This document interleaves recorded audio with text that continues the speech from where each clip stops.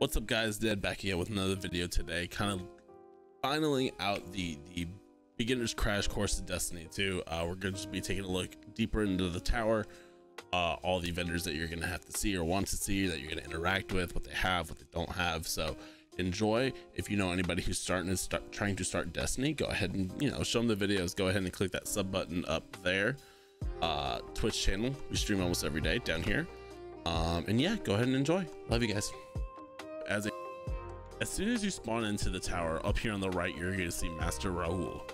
Basically, what he is there for is to decrypt prime engrams for you. What this does is it drops items that are higher level light than you are, whether it be weapons or armor or anything like that, in his set, at a light level that's more according to what yours is. So definitely come to him and decrypt those prime engrams.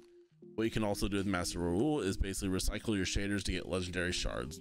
Legendary shards are used for upgrading gear, spending at Xur, as well as a multitude of other things. So this is a resource that you're basically going to want to keep stacking as much as possible.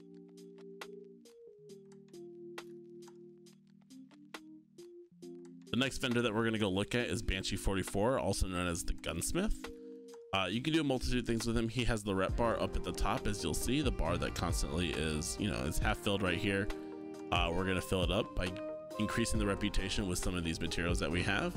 Every time you level that bar all the way up, it'll give you a piece of loot according to your light level that you currently are. So see, I had a 984 drop and it gave me a sniper rifle out of it. He is the gunsmith, so he does drop mostly guns. Underneath, he'll have 2 weeklies and a bunch of dailies that you can also grab as well. These are good for building up rep, giving you XP.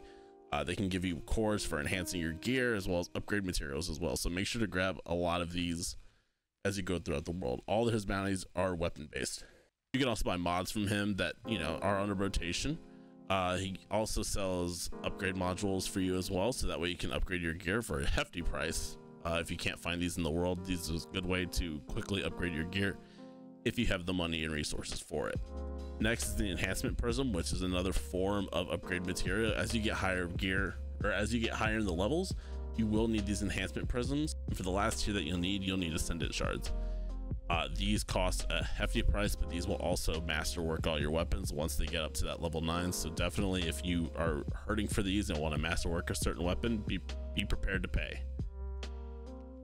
The vault is going to be a very important part of your Destiny experience. This is where all of your guns and armor go that you can't physically carry. Your item slots on your person are limited.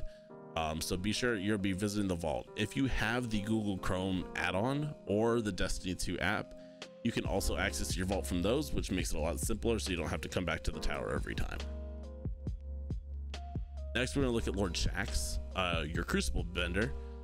He works much of the same way as the Gunsmith, with his reputation up at the top. You can fill that up as well. Get an engram for about your light level. He'll drop weapons and armor, so with his Crucible weapons and armor as well.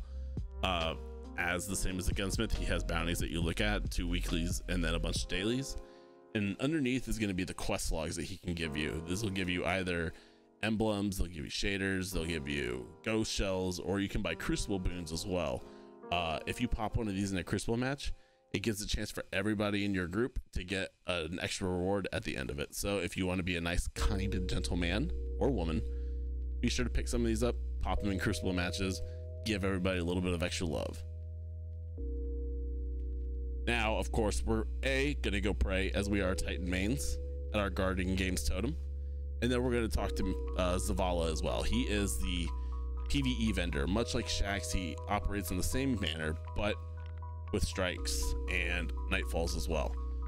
All of his gear, all of his bounties are all geared towards picking up stuff that you can get for strikes. So if you're more of a PvE focused player, definitely go speak to him before you go do any of your strikes. Pick up those bounties, pick up those quests, level up that loot, and be on your merry way.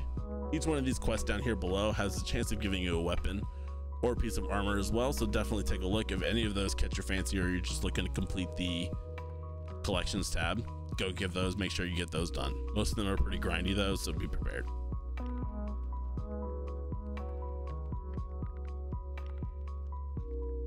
The next vendor is the most controversial one. It's called the Eververse. This is your real money transaction house.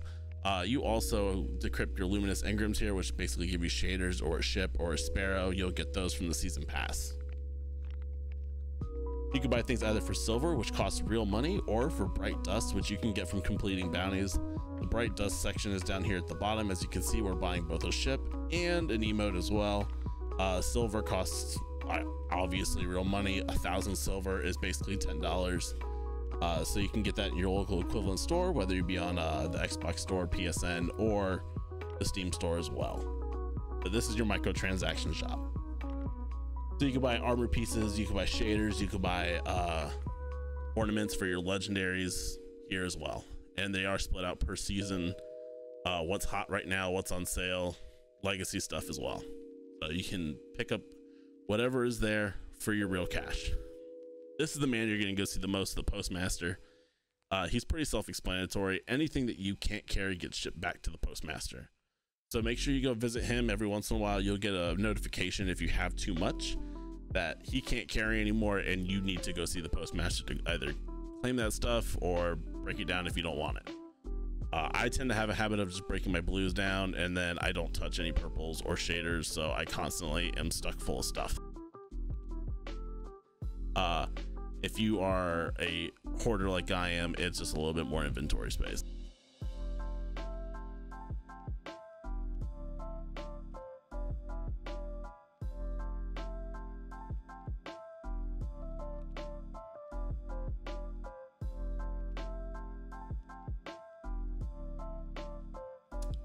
Next, we're going to come all the way to the other side over here. This is where Saint 14 is going to be at. He is your trials vendor rep. It is a bit of a hike to get over to him, but for every weekend you can come over here and you can get your trials bounties and everything like that from him. So yeah, there's basically nothing for him right now, but that's if you're doing trials, that's where you're going to go. And next we have Amanda Holiday. She's kind of useless. She sells some green ships. This is where you can go and pick up the quests for all the legacy story stuff. But yeah, she's unless you're gonna go back and do the story stuff, you know, there's not much of a point to go to her unless there's a quest that specifically tells you to talk to her. So now we're going to cut over to the other side of the tower. These are going to be where your last 3 people that, you know, you're going to be seeing more often than not are going to be. There's a lot of secrets in the tower, so definitely take your time to explore. There's a lot of hidden games that you can do. There's a lot of secret spots that you can get to. Some of them are required for exotic quests, so definitely take a look. As always, I have to pray to the sweeper bot because sweeper bot is the best boy. And we're going to continue on our way over here. First, we're going to talk to Ikora.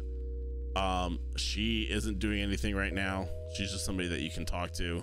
She was very heavily involved in the story stuff at the end of, you know, previously in Destiny 2. Currently, she's not really doing much though, so we're just going to keep going on our merry way. And we're going to go talk to Hawthorne. She is the clan's leader. So if you're in a clan and you guys do stuff together, such as do Crucible or Gambit or Strikes or Raids, you'll be able to get tiered loot from this as well. That's basically around your light level. It's very beneficial to actually be in a clan. We also have our own clan in the Discord channel, so if you wanted to join up, go ahead and hop in the Discord and join so we can all do stuff together. You can also pick up raid banners here, which both fill up your super and your heavy ammo in raid encounters. Also, you can pick up all these clan related quests as well, which basically involve you doing certain things with multiple people as well. So if you are in a clan, make sure you pick those up if you're doing stuff with your clanmates and get some free loot out of that.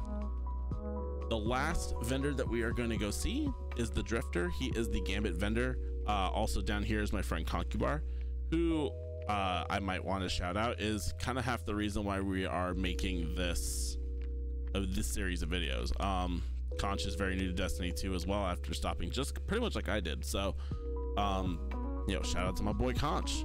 So we're gonna go talk to the vendor first. We're gonna do some teabagging in front of Conch, and he basically acts like Lord Shaxx and Zavala as well, where you can buy bounties from him, both for Gambit and Gambit Prime, as we talked about in the last episode, as well as pick up quests and get his packages if you level up his rep as well. So definitely come check him out if you're looking at doing a day full of Gambit. At the time of recording this, you get double the infamy for it.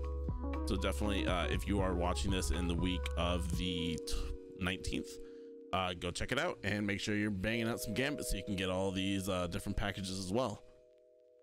And so that is it for the tower, everybody. Thank you guys for joining me on this video. This is another, like I said, one of the last video of the basics of Destiny.